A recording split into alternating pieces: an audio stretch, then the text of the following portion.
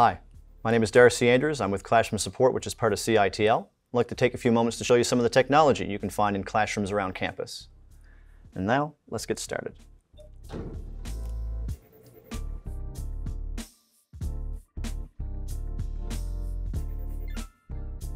The first thing you'll need to look at is the control system. In this particular classroom, it's actually a touchscreen interface where you'll have the control for the projector power.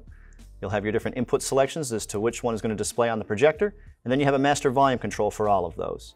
You'll find in some rooms as well it may be a button-based control interface, but the fundamentals are the same. You'll still have a projector control, your input selection, as well as your master volume. One of the examples I'm going to show you now is the document camera.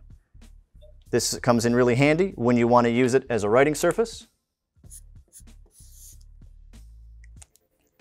when you want to show some printed text, or you want to showcase some three-dimensional objects. Next, we have the desk PC. You're going to want to log into that PC with your MUN credentials, and that's going to get you access to the desktop and internet access and software you'll find on that machine. And if you wish to use your own device, such as a laptop or a tablet, we'll have cabling available for you. If any of these cables don't work for you, you'll need to get the appropriate adapter and supply that yourself. And here's how you'd basically plug in.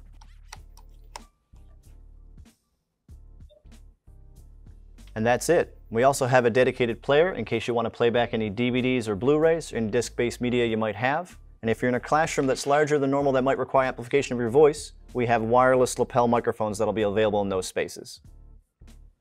And if you have any issues while you're teaching in the classroom, on every desk we have our contact information, so you can reach out to us and we'll come assist you immediately. And if you want any demonstrations of this equipment, or if you have any questions or concerns, or if you have any requests of things you'd like to do in the classroom, feel free to reach out to us on our website.